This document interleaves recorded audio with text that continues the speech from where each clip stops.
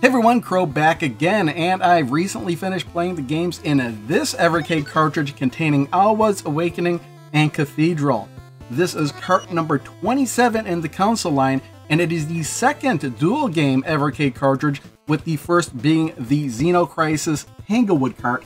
However, whereas Xenocrisis and Tanglewood were two totally different types of games, Alwa's Awakening and Cathedral are both Metroidvanias, in that they are both action platformers where new areas of the game are made accessible as your character gains new abilities. So odds are, if you like one of these games, then you're going to like the other one as well. As with every Evercade release, the cartridge comes in a clamshell case, along with a full-color manual.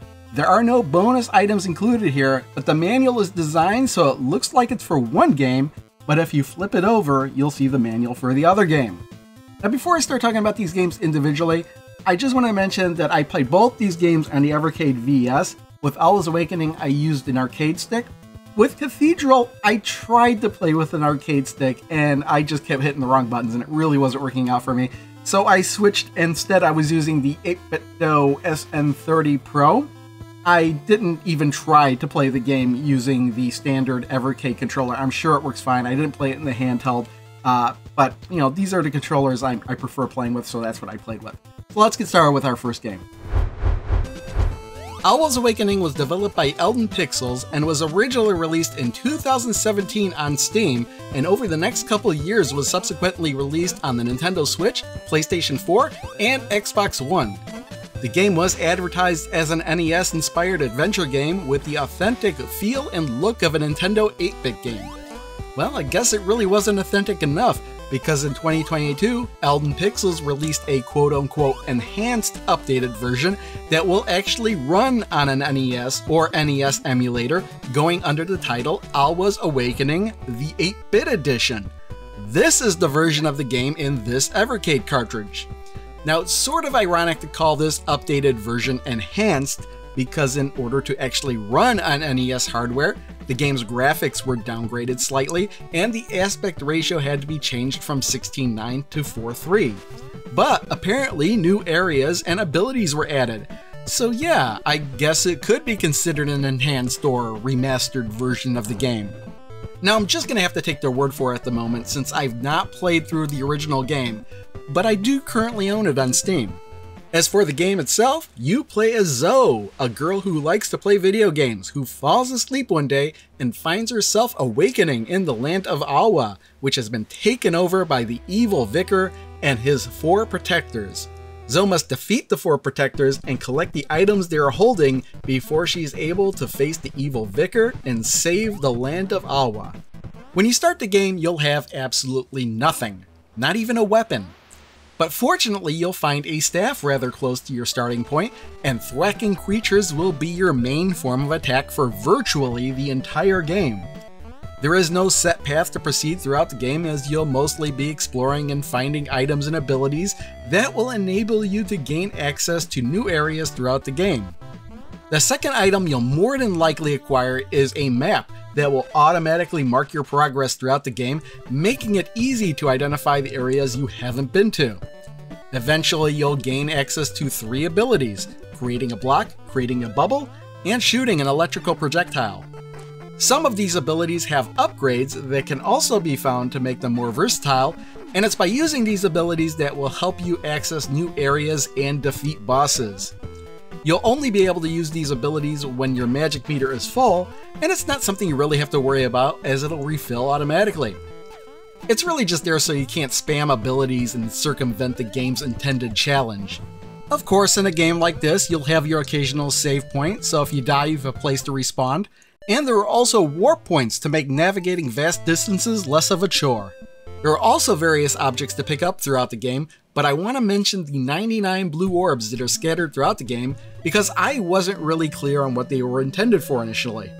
But it turns out, the more of them you possess when you encounter a boss will lower their health based on how many you have, making the fight a bit easier. I enjoy these types of games because I usually will try to find everything before finishing the game. I think I'd found about 91 of the 99 blue orbs before I gave up and started looking online for clues as to where the other ones were hiding.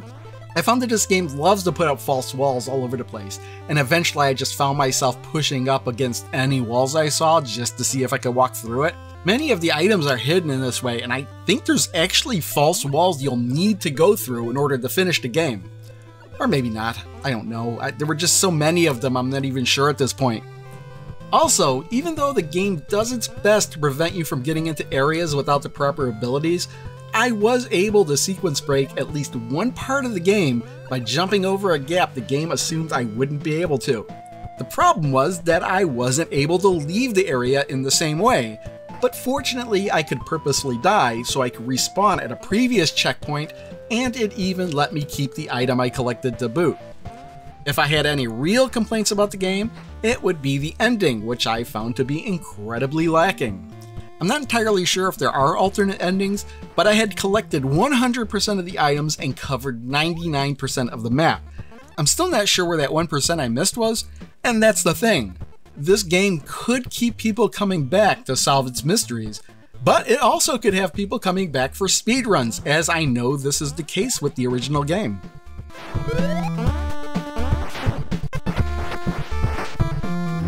Alright, I had intended that to be the end of the Alwa's Awakening segment of the video. However, as I was putting the video together, I ran across something that was pretty cool. If you go to eldenpixels.com and you click on, well, you can highlight up here, Alwa's Awakening. You have a couple options, and one of them is for soundtrack. So if you click on the soundtrack, that's what I was kind of looking for. I was kind of looking for music for the game. You could listen to the official soundtrack on Spotify, YouTube, but that's not the cool part. Now, apparently there's an Alwa's Awakening NES soundtrack and you could buy it, but I'm not going to kind of explain that. It'll become obvious what that is if we scroll down to here, an NES ROM download. So if you don't want to spend money getting an actual physical NES soundtrack, you can always download it completely for free. So basically, these cartridges here, you pop them in your NES and just play the soundtrack to the game.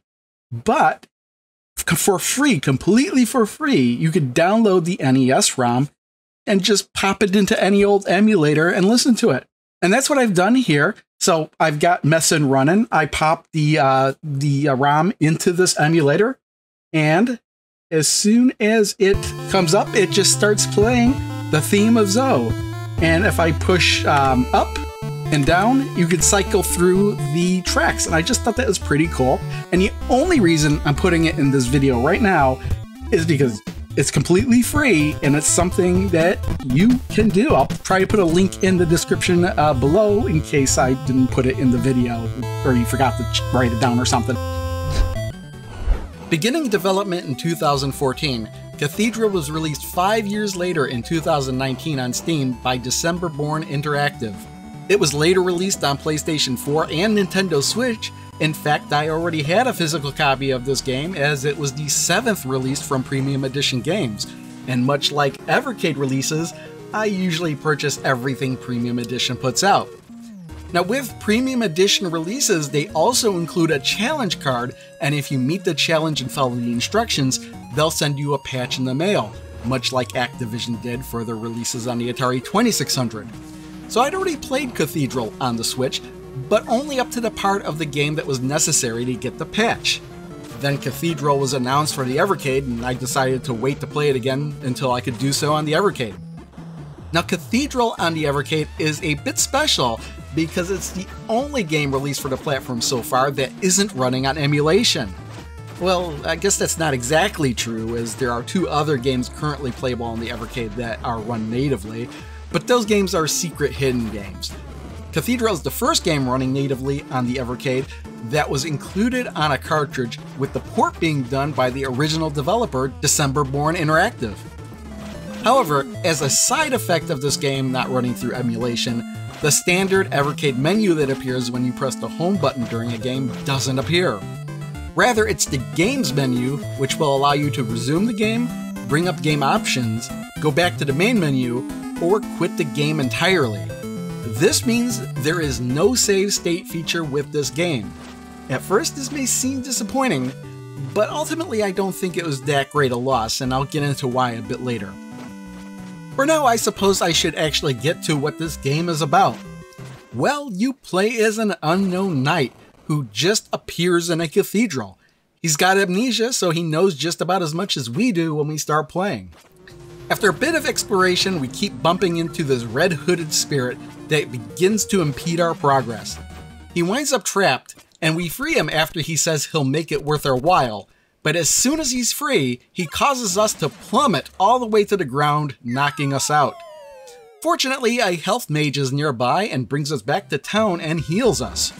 Seeking answers, we travel back to the cathedral and encounter the red-hooded spirit again, who tells us his name is Soul, and he's not sure how he wound up there either, and apologizes for knocking us off the cathedral as that wasn't his intent. He brings us to a mysterious locked door in the cathedral and shows us that an orb he had collected reacts with the door, and there are spots for 4 more orbs, and suggests we travel together to discover the purpose of the orbs and what lay beyond the door. And from that point on, he does travel along with us, albeit invisibly, until we need him. Now, it may seem like maybe I said too much about the story, but really that's the tip of the iceberg. Those are all things that happen within the first hour of a game I spent over 30 hours playing. In fact, Cathedral is probably the game I spent the most time playing on the Evercade so far. It's definitely a fun game with a lot of exploration and some puzzle solving, but just controlling the unnamed knight is incredibly fun. As a Metroidvania, your abilities at the beginning are extremely limited, as you can only really swing your sword and jump. But the rapid attack of the sword is pretty cool, and the downward thrust attack is very satisfying and actually very necessary for some parts of the game. And from there, you'll just keep gaining abilities, starting with a shield to be able to block certain attacks, the ability to double jump, and the ability to dash. Your soul companion will even help out by gaining the ability to be controlled remotely for a limited amount of time, or to act as kind of a parachute to help slow your rate of descent when falling. Throughout the game, you'll also find armor augmentation and new weapons and tools, such as the Magnus apparatus for projectile attacks, a lantern that emits a green flame, and a bone wand that will create temporary floating platforms. The cool thing about all this is you can tell what you have equipped just by looking at your character, as he will actually be holding the item you currently have selected. I also thought it was pretty cool how the color of your armor changes based on the type of augmentation you've collected. You'll also collect bottles throughout the game, as well as those act as a way to instantly heal yourself when you need to. Now, remember when I said it didn't matter so much that this game doesn't have save states? Well, that's because the game has an autosave feature and you don't have a limited amount of lives. Checkpoints are fairly frequent, and when you die, you'll instantly reappear at the last checkpoint you crossed with all your bottles automatically refilled, no less. Even if you've collected an item and then died immediately afterwards, you still keep the item. There is one downside to dying though, and that's that you'll lose a portion of the money you're currently carrying with you.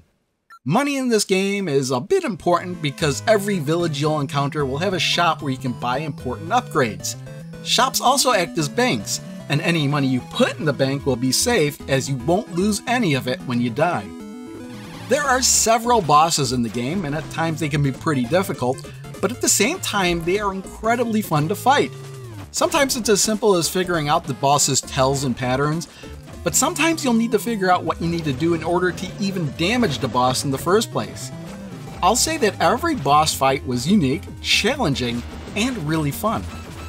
In addition to your main quest, there were several side quests that were not necessary to beat the game, but every side quest had a pretty good reward once completed.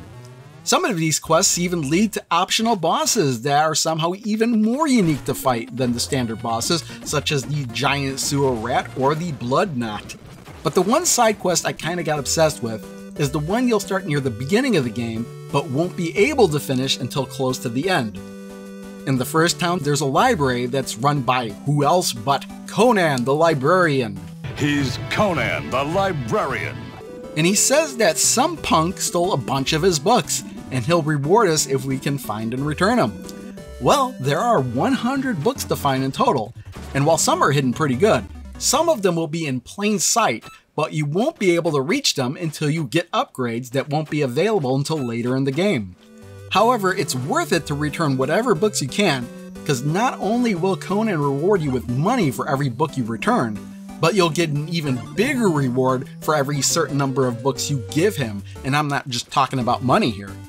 Right before I was going to finish the game, it bothered me that I was still missing 18 books, so I wound up turning to the internet to find the ones I was missing, and it still wasn't that easy.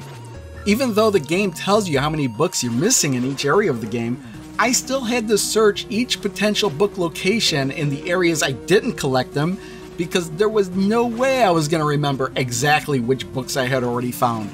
But I did it because I found the exploration to be fun.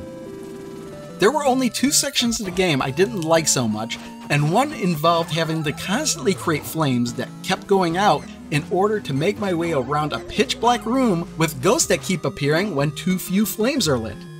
There are actually a few areas like that in one section of the game. The other is sort of the same deal, as there's these mines in one portion of the game where ghosts keep appearing, but these ghosts will constantly shoot projectiles at you, and there's no map to reference for that part of the game.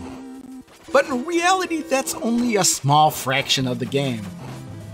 I wasn't a huge fan of the way the game ended as well. It was the type of thing where I could see what was going to happen from a mile away, and I was hoping I'd be wrong, but nope. It happened pretty much the way I expected it to. And there's no New Game Plus mode or anything like that, and as far as I know, there's only the one ending. Oh, and if you're wondering if this version of Cathedral on the Evercade has anything the other versions don't, well, yeah, it actually does. Early in the game, I was visiting Ivy Stone for the first time when I ran into who else but Zoe from Alwa's Awakening. It was just a cameo, she said some stuff and then ran off. But then I was thinking that since she's from the other game in this cartridge, if it was unique to the Evercade. So I looked up some other gameplay from other platforms on YouTube, and she doesn't appear to be there, so there you go.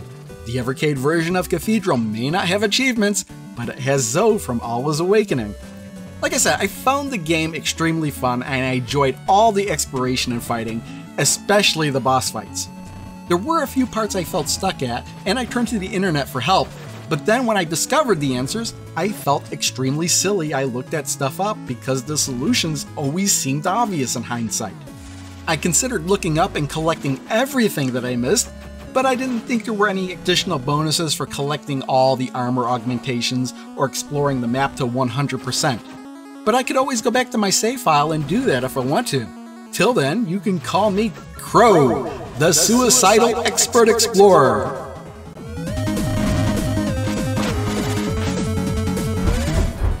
Alright, here we are. We're going to rank these games. It should be fairly quick and simple since there are only 2 games. But one of them I did like better than the other, and I think it's fairly obvious which is which. But the one that is not my favorite is Alwa's Awakening, the 8-bit edition. So the question is, where on this list am I going to put it? Which tier? And I got to put it on perfect. Now, when I say perfect, it's not literally perfect. If you think about it, I don't think any game can absolutely be 100% perfect. But perfect for all intensive purposes for what it is. Maybe a slight flaw here or there where there's items to collect and I couldn't quite figure out if there was a point to collecting those items, like the tablet. Once I got the tablet together, maybe I'm missing something, I don't know. But for what the game is, from start to finish, it's a great game. Which means that Cathedral, man, even better than that. In fact, Cathedral is so good, it's probably the best game on the Evercade, at least my favorite game on the Evercade by such a huge margin. I'm going to have to go through and rethink the games that I've previously put on the perfect level, just to think to myself, does that really belong here when compared to Cathedral? So yeah, it's just fantastic what the game is, and there really is nothing else like it on the Evercade. That and Alwa's Awakening. I think these are the first 2 Metroidvanias that we've gotten. I might be wrong, I might be missing something, but just outstanding games, both of them.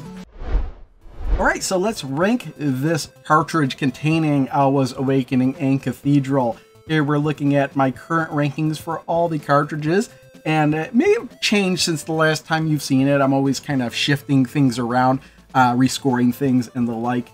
I do go by a score, but then I'm adjusting those scores just to put it more in a finely tuned the order in which I like to see things. So, where am I going to put this cartridge containing Alwa's Awakening Cathedral? Well, definitely Tier 1. But where on Tier 1? Would you believe the very top? Yes, that's right. Right now, so far, this is my favorite cartridge. I spent way more time with this cartridge than I have with any other cartridge. I think altogether, I spent about 40 hours with that. 10 in Alwa's Awakening and 30 in Cathedral. Blowing away any amount of time that I may have spent on any other cartridge. And I had a blast with every single second I played both these games. So yeah, I have to put it at the top for the time being. Who knows, maybe I'll change my mind. But again, it's an awesome car. I can't see it going below Tier 1 anytime soon. So with that there, let's just readjust Renovation, put that back on Tier 2. Morph Cat we're going to put on Tier 3. And Pico Collection 2 is getting pushed back to Tier 4. Just so I can have things evenly distributed. That's the way I'm doing things. So that's potentially how things can shift from tier to tier as we go along and look at each of these collections. So that's going to wrap it up for Alwa's Awakening and Cathedral. And next I'm going to be looking at these 6 games in Irem Arcade 1. So, until then, I'll see you all next time.